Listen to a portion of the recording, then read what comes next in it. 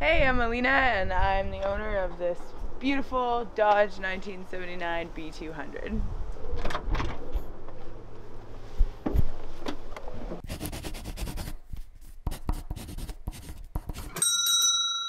We've got a couch that pulls out into a bed, just like that, and a little table here. And the table sits on a stand and I can set it up like so I can do my studying. Over here I've got this space heater going, which I'm plugged into a house right now so I can keep myself warm in the winter. And I've got a sink here that turns on. This is how I wash my dishes. Got a propane stove here.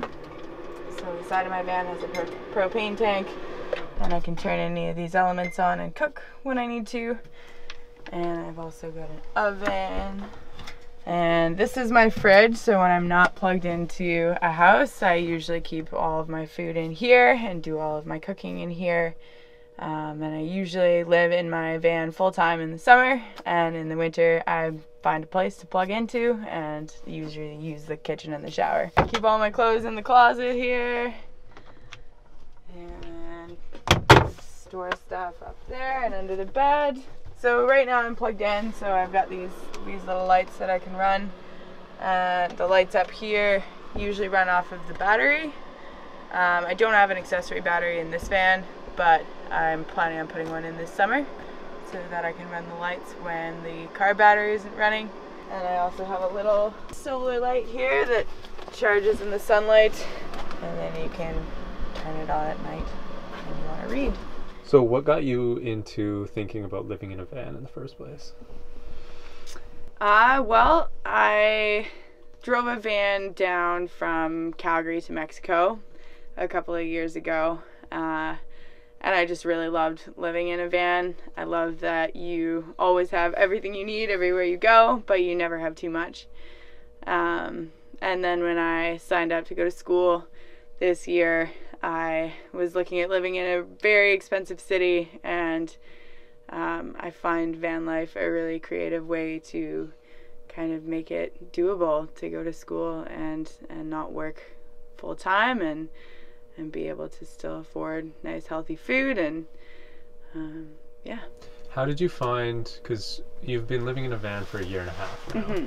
How did you find the initial move in having to like minimize your possessions to kind of live within something this small? Yeah, it was I definitely had to do some downsizing. I definitely have a few boxes in my mom's basement still.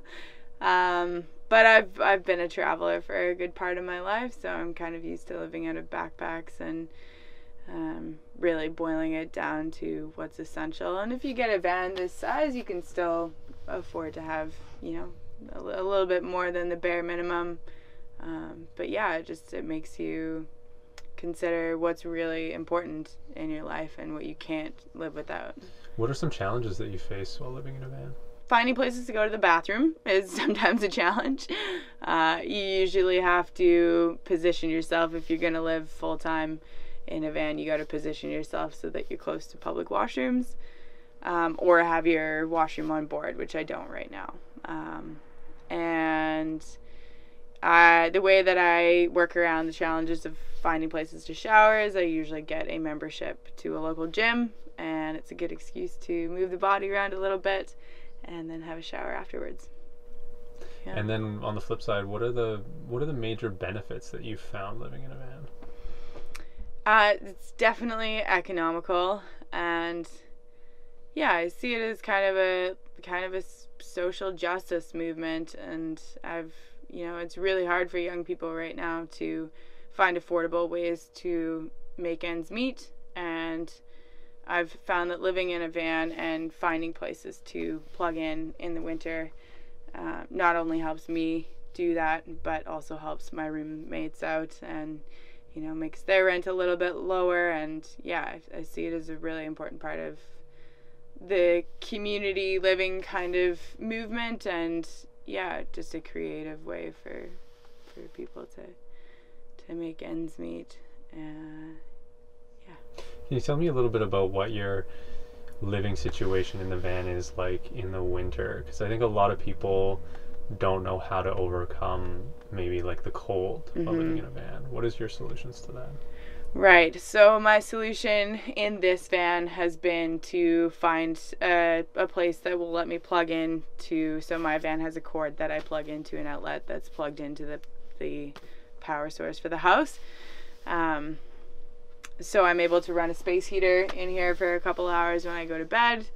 And it does take some getting used to waking up in a cold van and getting out of bed and putting on cold clothes. But yeah, I find the benefits kind of outweigh the challenges. There also are some creative ways that I've tried using like little ceramic planter pots, kind of like this here, where you would take that and put a candle underneath, and then the candle kind of warms up the ceramic pot, and it actually works pretty well. Yeah, other people have propane furnaces, and yeah, but it takes some getting used to. Would you recommend Vanlife, and what type of person would you recommend it to? I would definitely recommend Vanlife.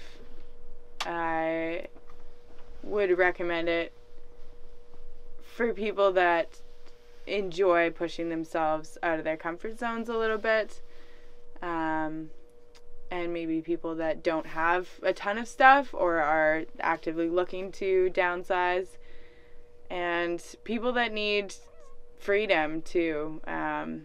One of the biggest challenges being in Victoria for over a year for me is having to be in one place, and before this I was very nomadic, and I find living in a van always gives you the option to go anywhere you want to go, and still have your home on your back all the time.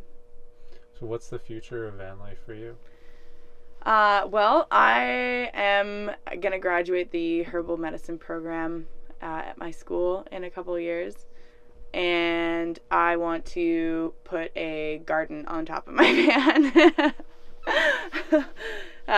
Yeah, so I'm gonna start doing that this summer, and yeah, I'll definitely be living in a van until I'm done school for sure. After that, I don't know. Yeah. What would you say to somebody that's already maybe researching this type of lifestyle or thinking about doing it themselves?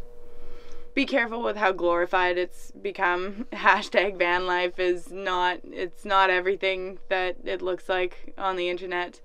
And yeah, there are real challenges, but if you're up for it, I'd say go for it, and it's a great adventure. If you had to sum up, what would your personal philosophy on life be? That's not a fair question to not prepare me for. We're all part of something bigger, and that everything we do contributes to the way that the world turns out, regardless of if it's good or bad, and yeah, to remember that your actions matter.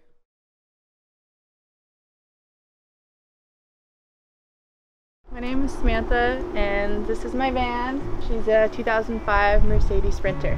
The beauty of a Sprinter is that it's kind of like Lego. You can do what you want with it. Come on in.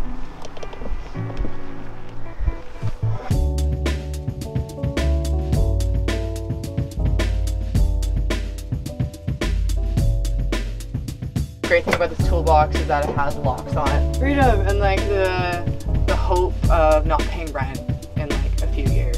So this is what I feel like I can do right now. It's a movement, and living in small spaces makes you realize what you really need.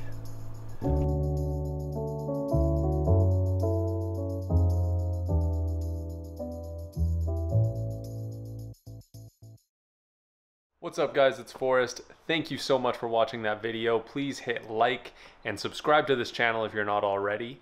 Right below me right now is a playlist of a whole bunch of videos I've done on alternative dwellings, vans, sailboats, tiny homes, all sorts of good stuff. So go ahead and click that link and continue watching. Thanks so much, and I'll see you next week. I upload every single Monday at 7:30 a.m. Pacific Standard Time.